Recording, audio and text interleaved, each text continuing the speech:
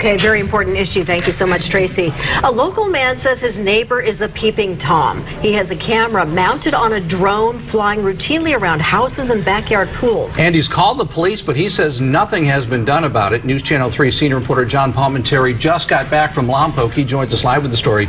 And Jen, you also found out that other neighbors are upset as well. Well, this is certainly making some people uneasy. The sound of a camera-mounted, commercially sold drone overhead has a lot of people looking up and wondering what it is doing. In this case, we have a neighbor who's concerned that another neighbor is looking in on him and his property. It's also something that's been brought up with privacy issues with celebrities. And tonight, it's going before the Lompoc City Council.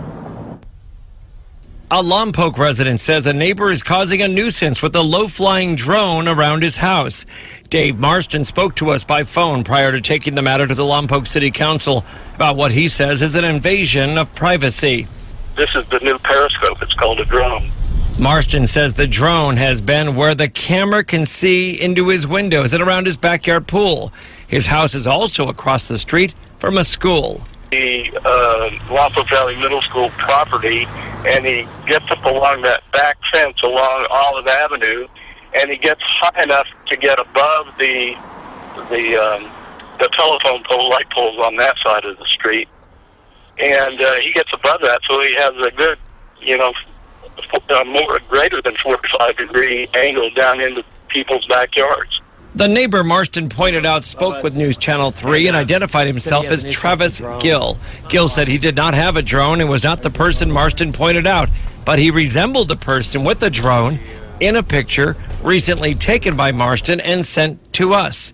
And he was familiar with drones, surveillance cameras, and airspace laws. But as far as that, that's federal property up there. But you're saying you don't own the drone and you're not the flyer that he's talking about? Oh, no. I know there's people around here that fly them, but I'm not worried about them. Yeah. Another neighbor said he has seen the drones but did not think they were intrusive even when they were flying low.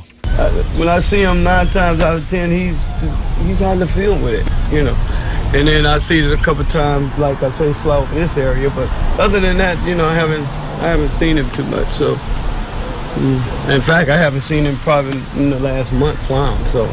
We asked Gill if he would abide by a good neighbor policy, referring to drone flying in a non-confrontational area. And he said, well, as long as any laws aren't broken, then you're a good neighbor, right? Is going before the Lompoc City Council this evening. It's unclear what kind of action they can take on it tonight or if they'll have an opinion on the law, which is being sought after by this one resident who seems to be very upset about the drones over his house. Reporting live in Santa Barbara, John Palmentary, News Channel 3. Chief Meteorologist